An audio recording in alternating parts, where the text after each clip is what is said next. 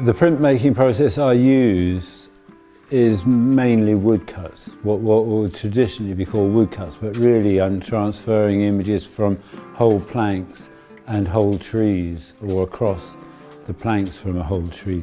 I don't use woodcuts in the traditional way, and now I don't do a lot of cutting. It's more to do with the tree and the silhouette of the plank, and so it's not really like a woodcut, but the technique's very similar.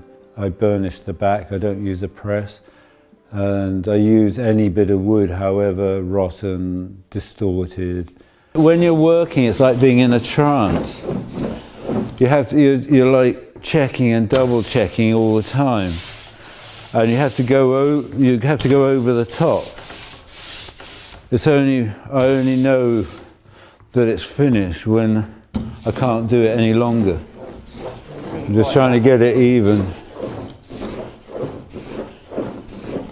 When you lose the three-dimensional quality of it and you change it from brown to blue, you're taking it into, I don't know what you call it, another space.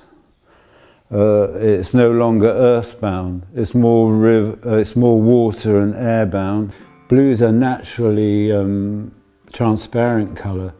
Transparent colour is very important, and the understanding of transparent colour, that's why a lot of people are using a screen to get a better image. Opaque colour is somehow deadening, it's a contrivance to get brightness. Paper and transparency is really important. Paper as a structure is very important. I suppose because of our climate and everything, everything's so solid, so stone-like, so heavy. You know, if there's a lack of lightness and in the structure and transparency, I feel there's a need for it, then I will produce it.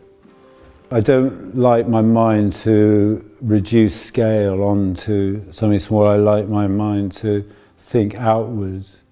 It's also about the image bouncing out into space. It's like not narrowing the image, changing the scale, narrowing your world down to a small little image in a book that you can close down onto. I want people to share my work. I don't like it to be small so people can put it in their own pockets. I'd rather it was big so people had to put it on a wall that they had to share. I don't just go like a machine.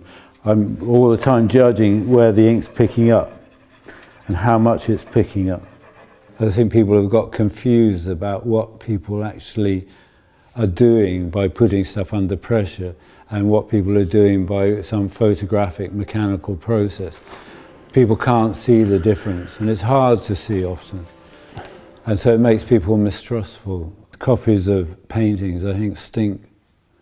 I've got a starling and I think it's a swift. You hardly ever see them on the ground, actually. I try to project fish, birds and animals into a visual future, not to romanticize or be nostalgic about it. These are my subjects and they're really important to me. I prefer to transfer an image from an object than to think about drawing it, where it's got to go all the way through my head and I have to make different sort of decisions that are not directly enough. I'll do another one. If it's got to go through my head, then I do a woodcut. But if it's going to come from the actual objects, I do it like this. The way I print frees me from all sorts of contrivances, you know, sort of artistic contrivances.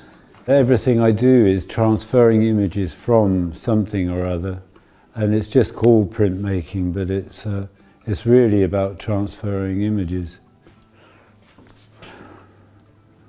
I think that's enough. Again, that's the thing, after I've done a few, I start to see what I'm trying to do a bit better. Still, only just is good enough for Swift.